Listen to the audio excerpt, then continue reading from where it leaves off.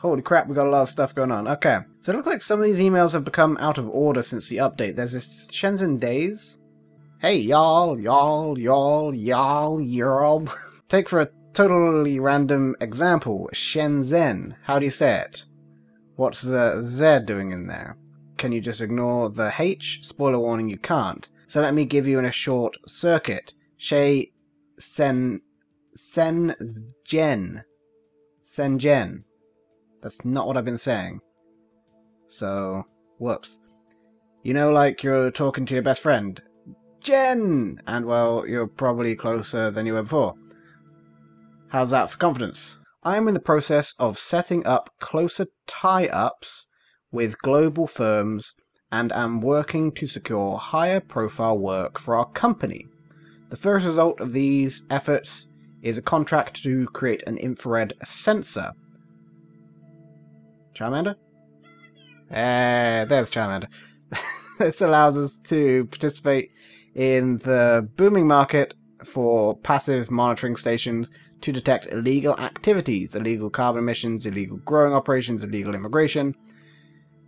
If it's against the law and generates heat, we'll detect it. Lily Woo. I feel like something's going to go... I'm going to start creating stuff that really I shouldn't be at some point in this. I don't know, something seems off in the world of Shenzhen, whatever, just China. RTC is a simple input connected to a DT2415 clock, providing you the current time. Sensor is a simple input connected to an infrared sensor. Alarm is a simple output connected to a silent alarm.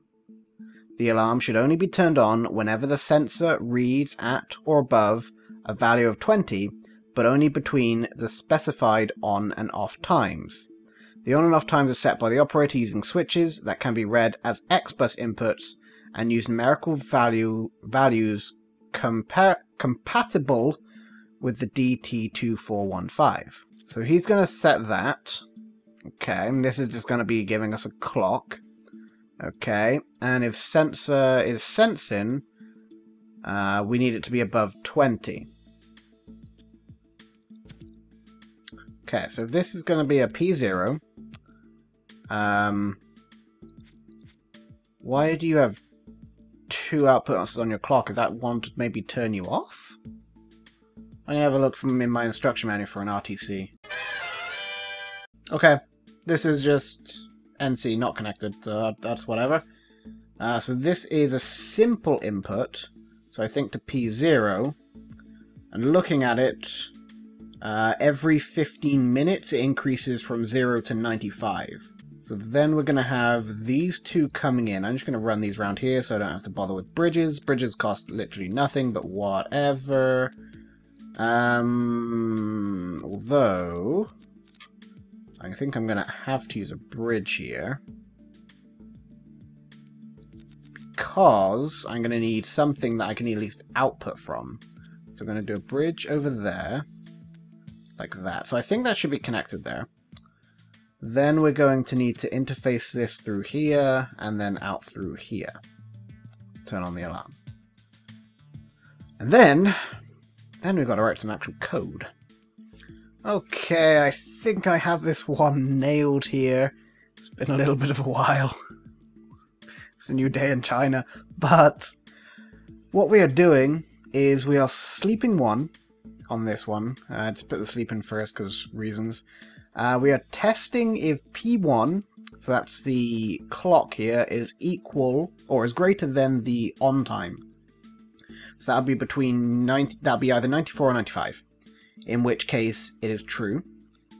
If it is true, then the alarm should have been turned on, or it should be ready to alarm. Or if it's equal to, because this is the on time. There's no test for and equal to, or test greater or equal to function. So we have to do another equals to in here to get it to work. We're then, if it fails, the equals to is if it fails as well, because if it does test greater than and it's true, then we don't want it to run the test equals to, because then it'd be false and then it wouldn't work. It's then doing a test less than the off time if the greater than fails. So if it's too late, so say if it's cycled from 95 back round to 0 for the next day, the alarm should still be on. So if it fails for the late test, it will do the early test. And again, if that fails, it will test for a equals version of it. If by the end of all this it is true, so if the first one is true, then it's just going to skip right down to here, or if any one of these become true, then it's going to skip right down to here. It's going to move 19, the 19 is important, I'll get to that in a second, to x3. Okay, if it's false, it's going to move 100 to x3, the 100 is also important. If we follow to x3, we are going to see that this is sleeping until it gets input on x1, which is where that x3 is connected to. At which point it's going to test greater than P0, so the sensor is greater than x1. That's the reason why we're doing 19. If we don't have a test which involves x1, after it's waited for an x1 signal to come in, it freaks out and it starts just cycling and using up loads of power and just clogging up the whole thing. So we have to use x1 in a test. So I'm using it as my variable for the actual sensor, which is a bit cheaty, but it works. We are then, if this is true, then we know that the alarm should be sounding. If it's false, then the alarm should not be sounding. I've put in a NOP here. NOP is just basically no instruction. It was just to get these to have the same amount of instructions. Now they don't, so it's not really necessary, but we're going to keep it for legacy's sake. I like it. It's fun. NOP! Whatever. Anyway, so yeah, if it's 100, so if it ever moves 100 into here, it will still test this because it's still taking in this data. It has to always take in this data, as far as I can tell, but the sensor will never be greater than 100, so it will never alarm if the time is off. So it should work here if we simulate it. That's all working. Oh, it's failed here and here. Oh, no. For real? I suppose I can simulate up until this part here. So why does this fail? And where does this fail? I wish there was a way to scroll through after you've did it. Step through everything that's happened after it's happened, like a rewind function almost. That'd be really nice, unless you can...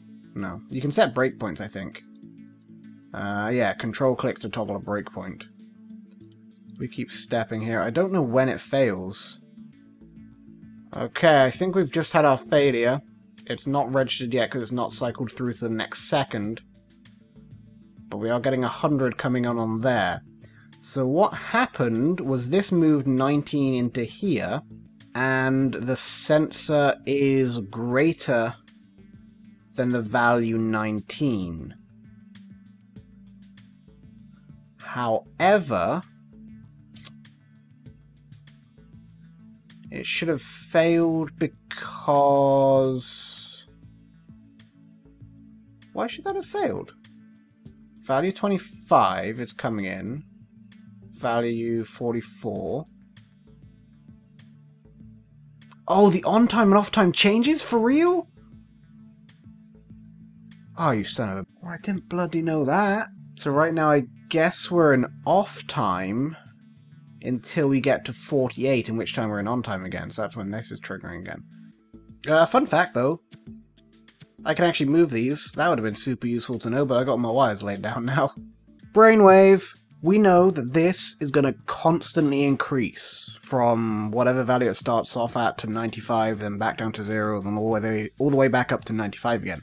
So, we know that if it ever hits on time, we need it to turn on. If it ever hits off time, we need it to turn off. So what we're going to do is get rid of all that. We are going to test equal... you know what, we can actually comment this as well. I've been reading through the manual. So, turn on. Or off. Maybe. Maybe. Hashtag maybe. Anyway. So if we go test equals P1 if it's equal to x0, Then we want to move 100 into... We can move it into the data registry, that's fine. If then test equals... Or in fact, we need to put this in a plus. Like so. If test equals P1 against X1, then we know that it should be off. So we're going to move 0 into the data registry, at which point it should be turned off. Okay. Then we can send information across through X3 to know that we are in alarm time. So if we're going to do test equals data 100, if that's true, then X3 should be 19, or we're going to move X3 19, or 19X3 even, blah blah blah, 19X3. If it's false, then we're going to move 100 to X3, and just kind of, we'll still use our X3 as the variable here. That should work? Maybe? Partner not sleeping. Alright, that's fine, I can fix that. Sleep one. Good so far, good so far. Boom! Okay, we can bring that production cost way down probably by using smaller chips. Lines of code we can bring down a little bit. Maybe the comments count as lines of code, I don't know. Parity seems pretty good though, that's the average. Sweet! Finally! Just letting you know that your design for the infrared sensor component was well received by our partners. Thank God I slaved over that. And is set to be integrated into a number of products currently under development by various defense and security firms. Obviously, our performance here opens the door to more jobs of this nature, so thank you for contributing to Long Teng's future. Lily Wu. Hang on, we're becoming a defense supplier. It would seem that way, wouldn't it, Carl? Virtual reality buzzer. Hi all, apologies for the personal side here, but I've met this wonderful girl named Xiaomi. And, well, to make a long story short, she's set to move in with me next month. There's just one small issue, and it's something I thought maybe we could create a product out with. Is it a vibrator? See, when I'm doing my VR sessions, it's easy for someone to sneak up on me because I can't see or hear them. Awkward to say the least. Okay, it's not a vibrator. Well, it could still be a vibrator, depending what they're sneaking up on you with. Okay. This inspired me to think up a product. A simple vibrating buzzer that attaches to a VR headset so it can be felt even during the most intense sequences. Connecting that to a radio controller, I could place a button outside of my study, and Xiaomi could buzz me when she needs me, with no chance of me being caught by surprise. What do you think? I'm sure plenty of other VR enthusiasts might find themselves in similar predicaments, and this is a solution inexpensive enough to be an impulse buy. Congrats, David! Note about the radio chip you will be using. Normally reading X buses causes the microcontroller to block until data becomes available. However, this radio has a non-blocking X bus buffer. The non-blocking buffer will immediately return a value of -999 when no data is currently available, which should make it easier. Should make it more that I don't understand what's going on, but okay. So Radio RX is a non-blocking X-bus input connected to a radio receiver. Buzzer is a simple output connected to an electromechanical buzzer. When a data packet is received over the radio, read it and execute the corresponding command in the following table. Okay, so presumably we're taking RX, and if it's 1, then we're going to be powering on, and if it's anything but, we're going to be powering off. Right? Yeah, 1. Oh. It's got a picture and everything. Okay. So, 99, that means there's no input coming in which case it's nothing.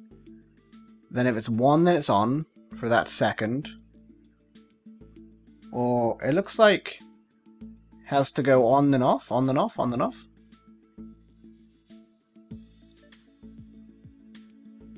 Expected 0, yes. It's going on and off, on and off, on and off until the 0 is received.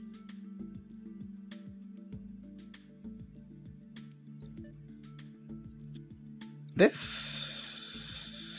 shouldn't be tricky.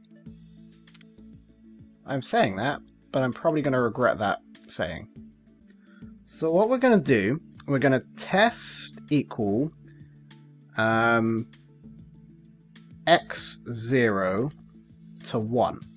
If it's true, then we're going to move 100 into ACC.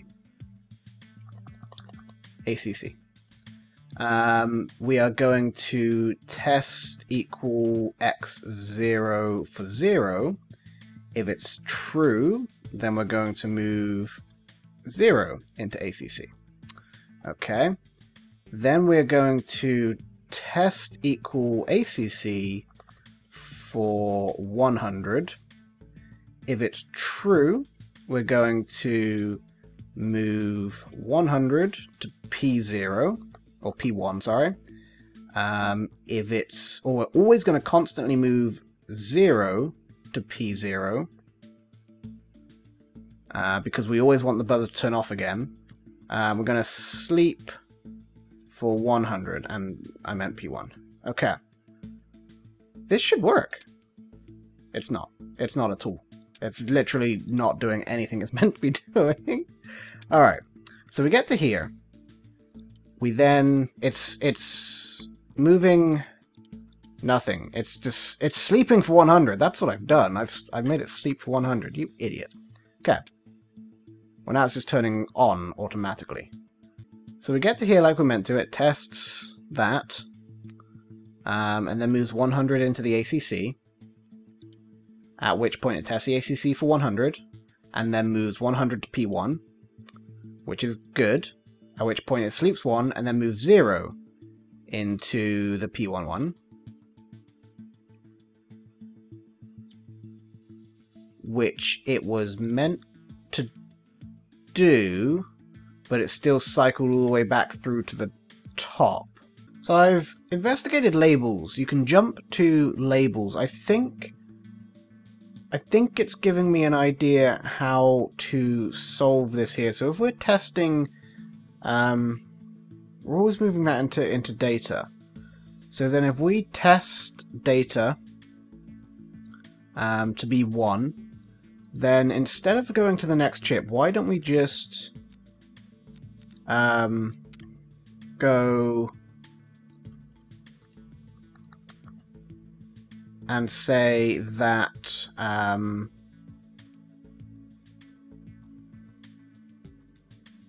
if it's true, then we're going to jump. I don't want to go away. Just go away. We're going to jump to on, in which case the buzzer should be on. Okay.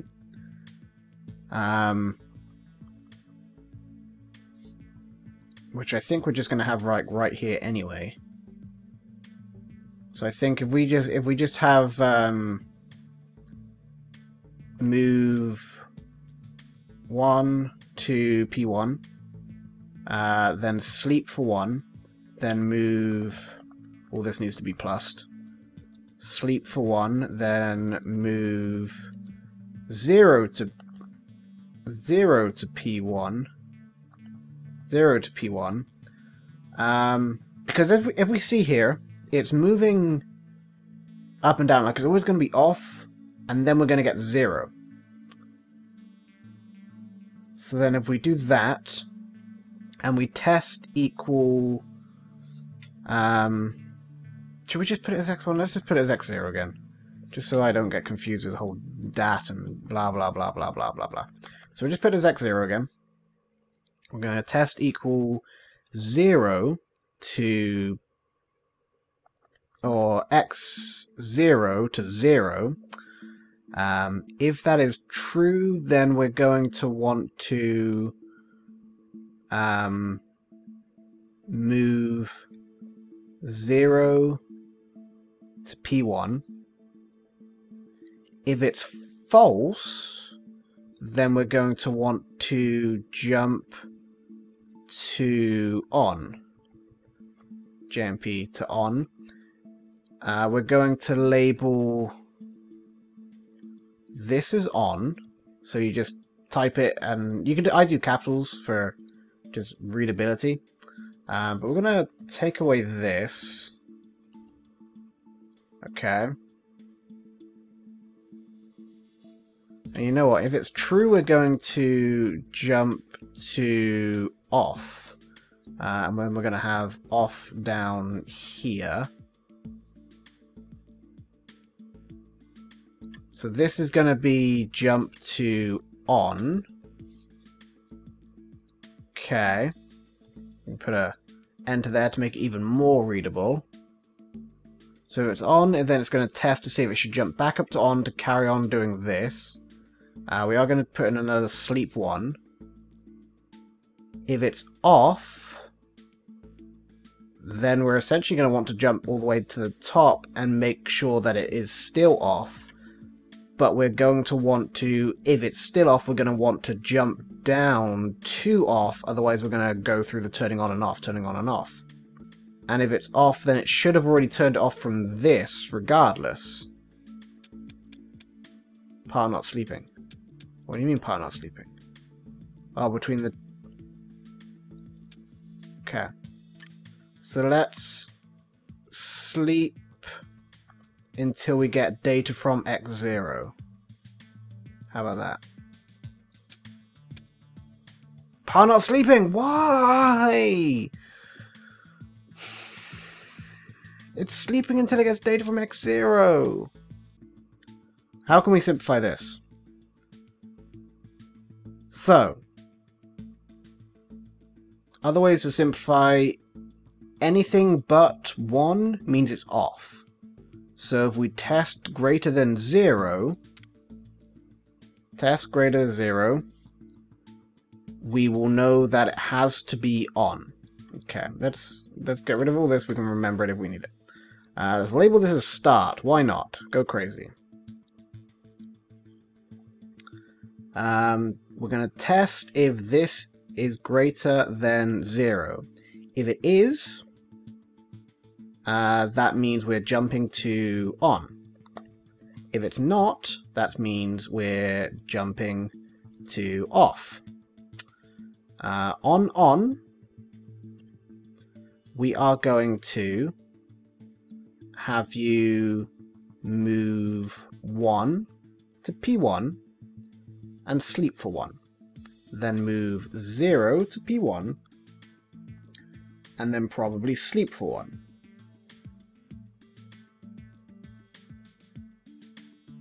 We then want to make sure that it's off. So we're going to probably do another test. And if it's off, we want to make sure that it's 0. So we're going to test for equals 0.